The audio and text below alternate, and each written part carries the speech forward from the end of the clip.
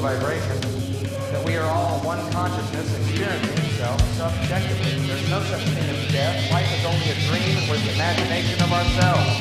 Here's Tom with the weather. I don't know, man. I got a lot of free time, so I do a lot of stupid shit with my free time.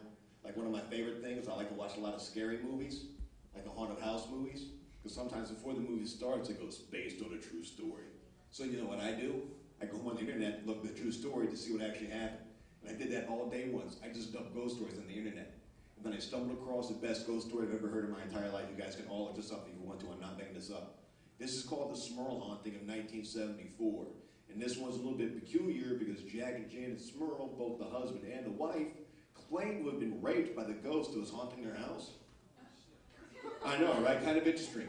So I started reading further, and they started listing all the shit that would happen around the house, like the faucets would turn on and off, the cupboard doors would open and close, the rocking chair would move back and forth, and, oh yeah, fucking people would get raped. Holy shit. That's kind of a wide range of stuff that happened around the house. I started thinking, you know what, it probably wasn't just one ghost. I think it was like a group of fun-loving prankster ghosts and one crazy-ass lunatic ghost, all living in one house like the real world or some shit, right? Like they're all roommates, you know? You know, just like, hey buddy, what'd you do? And one's like, man, I freaked him out super good. When I came out the bathroom, I turned on the faucets, and they're like, oh my god, the water turned on by itself. What's going on? It's kind of scary. I said, good, man, I like it. Hey, what'd you do, buddy? Man, I scared the shit out of them. When they came in the kitchen, opened all their drawers, then I rearranged their silverware. Like, oh my god, where's in this drawer? This is where the flashlights go. This kind of, what's going on? I'm all freaked out. That's a classic. I love it. Hey, what'd you do, homie? Fucking raped him.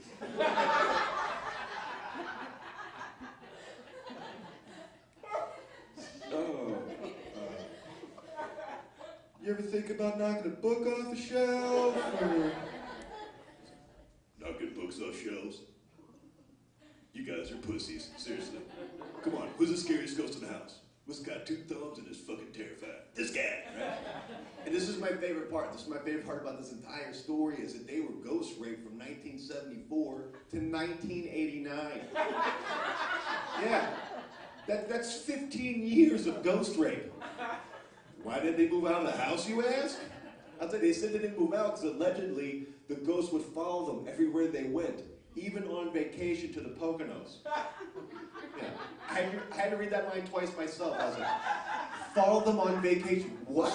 So basically this ghost is like, Aruba, Jamaica, ooh, I'm gonna rape you. He doesn't give a shit. So he was dedicated. And what do?